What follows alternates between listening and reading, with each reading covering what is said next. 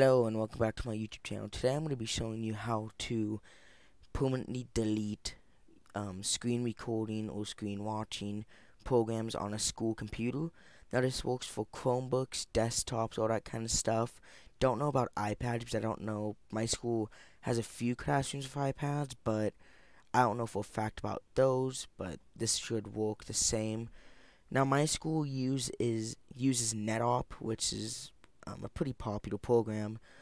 But yeah, let's get into the requirements for this. All you're gonna need is a school managed computer or Chromebook, obviously. Well, it doesn't have to be school managed, but anything that has NetApp is normally school managed. And then a school Google account. Like if we go into the list of my Google accounts, as you can see, right here is my school account. This is my sorry, YouTube account. Sorry, I can't talk today. This is my school one. I am using my YouTube account because my school one. This is my home computer because I'm at home. So my school account won't let me access to Google. It's just weird, okay? They just don't want you to go onto the account on your home computers at my school. But yeah, without delaying this video even more, let's get into it. All you're gonna want to do is go to Google. Make sure you're in you're signed into your school account.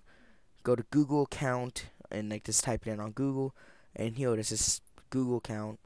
The link, just a minute if it'll load. This is my account.google.com, and here it is. It says hi, welcome, blah blah blah, and you're gonna come up with this. Or said before, this one's like a little checkup and all this crap, random crap. You don't have to worry about any of these. All you're gonna have to worry about is this. It says security issues found. Well, it might not say that. It might say you're all good. But you're gonna wanna press on this, and you'll have all of these. Don't worry about any of these except this. It said third-party access.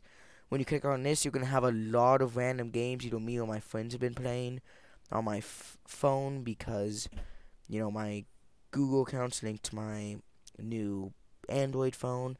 Anyway, so at your school, you're gonna probably have stuff maybe like Khan Academy if your school does that or anything else, but you're going to scroll down, and for my school it's called NetApp Vision for students. And then all you're going to want to do is when you find out whatever your screen recording software is, click remove access. And when you click remove access, sometimes a little box saying are you sure will come up. You'll click yes, or sometimes it won't. But yeah, you just click on that, and once that's all done, there's one more step. All you're gonna want to do is on a Chromebook, you're gonna want to Control Shift QQ, also known as sign out. You're gonna want to sign out, sign back in. If you're on a desktop, you're gonna want to sign out, sign back in, or turn it off and turn it back on, depending on what kind of desktop you have. But just to be safe on desktop, I normally turn it off, turn it back on.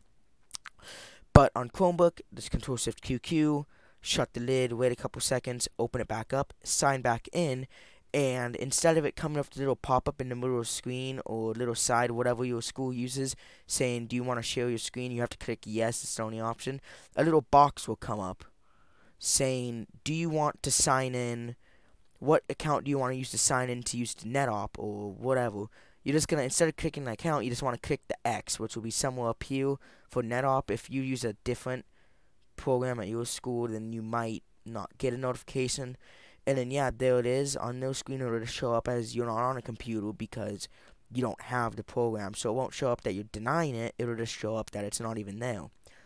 So yeah, that's most easiest basic version of what I do for me and my friends at school. If you liked the video, please like and subscribe, and I hope this helped. If it did, make sure to share it to your friends so they can get this done. And I will see you guys all in the next video. Yeah.